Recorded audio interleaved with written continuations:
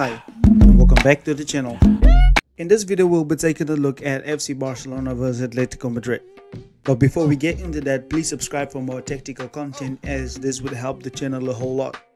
In this video we'll be taking a look mainly at the possession as well as some of the tactics in defense for FC Barcelona.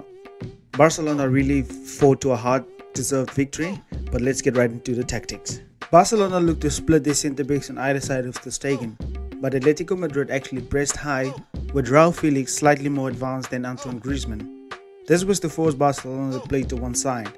However, Griezmann's press could not be affected because Barcelona actually had a double pivot as well, so Barcelona could outnumber Atletico 2-on-1 in midfield.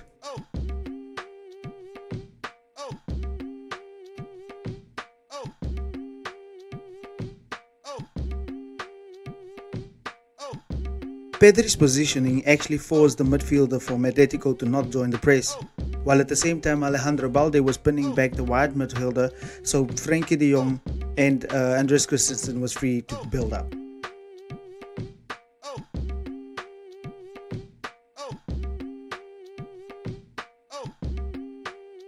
Simeone tried to counter this by having a front three with the pressure, which actually worked. And they could also have a three-man midfield which would cover Pedri's positioning. Now they would actually have also the possibility of keeping narrow, blocking all the passes into the midfield. But there's also the possibility of them actually pressing the back three high. So this could create a lot of problems, and that actually did. But Frenkie de Jong started dropping bits to side for Christensen, and Pedri would take his positioning and actually cover and work around the press of Atletico Madrid, while Alejandro Balde actually kept the width on the other side.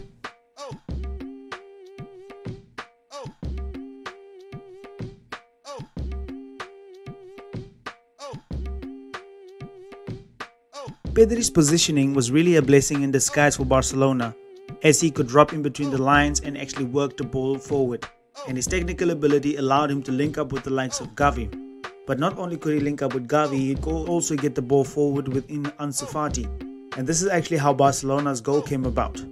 But like I said, that was because of the numerical advantage that Barcelona had in midfield, and Diego Simeone soon realized this, and he just tasked Felix and Griezmann to be in front of our double pivot to pin them back and actually focus on just restricting our playing to midfield.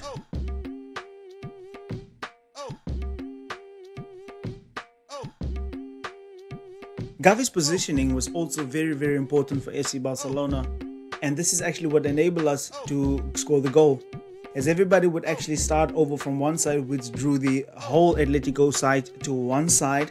And actually Gavi's positioning, he went up into the half space in order to draw the Atletico backline even further and leaving Ousmane Dembele in acres of space.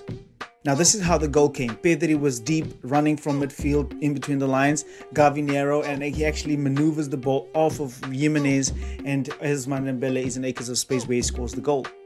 And this is actually positional play from Xavi from the tiki-taka era.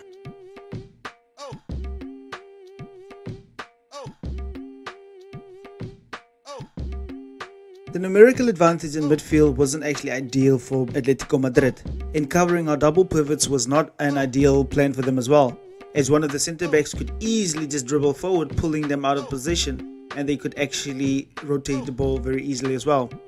This is where Diego Simeone started playing what looked like a front six for Atletico Madrid, where they would totally shut down the midfield, and this is where Atletico started to control the game. They went in acres of space and closed down the lines, and Pedri started to become less effective because they closed down the whole of the midfield.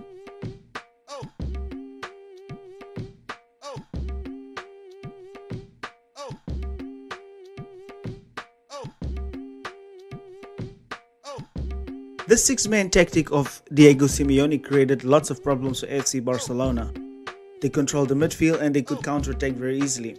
That's why Barcelona started to try and pull them over to one side in order to everybody goes up and get them all to that side, where they would actually look to switch the ball from Frenkie de Jong into the likes of Jules Koundé, where he would actually try to get Ousmane Dembele one-on-one situations as far as possible.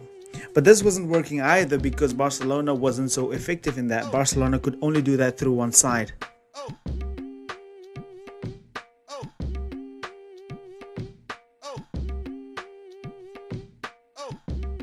Because of Balde's position, Atletico Madrid started now to target this left side of FC Barcelona because of his positioning.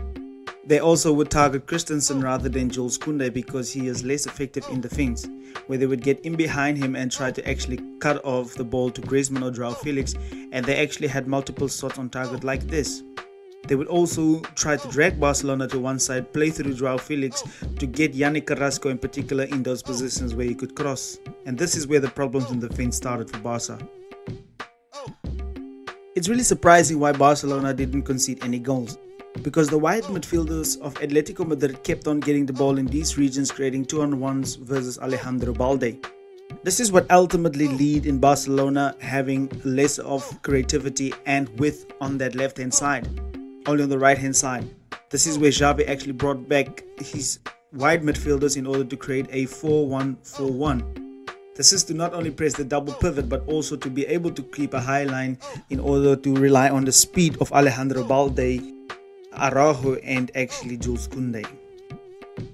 But in the end, Barcelona go 3 points clear at the top. As we discussed in the previous video, Real Madrid will drop some more points. This is a big step that we have taken in the way of the title race, and this is a big step forward. I want you guys to please subscribe for more tactical content, and I want to thank each and every one of you who have been watching this video, for watching this video in particular, and who has just been supporting me all year long.